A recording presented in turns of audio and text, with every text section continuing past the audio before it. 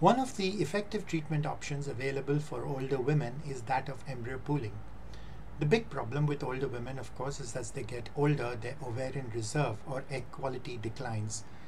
The antral follicle count goes down, their AMH levels go down, and they don't produce too many eggs after superovulation, and often these eggs aren't good quality, so they didn't get enough embryos, as a result of which their eggs are very precious and their embryos are worth their weight in gold.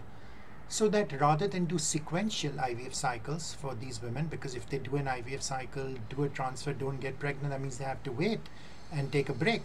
One option is called embryo pooling, which means you do 3 fresh IVF cycles back to back, but don't transfer any embryos at all, but freeze all these embryos at a blastocyst stage so that you're buying time, and then you can transfer these frozen blastocysts after thawing them later on.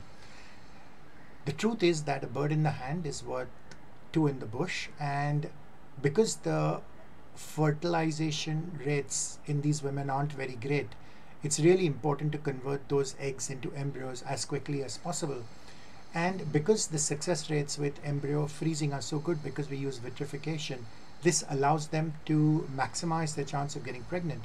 And if they have 3 or more frozen embryos and do get pregnant with their first transfer of a frozen embryo, they can still keep the additional frozen embryos for the next baby. So they can have their cake and eat it too. So this is an option you should explore with your doctor if you have poor ovarian reserve.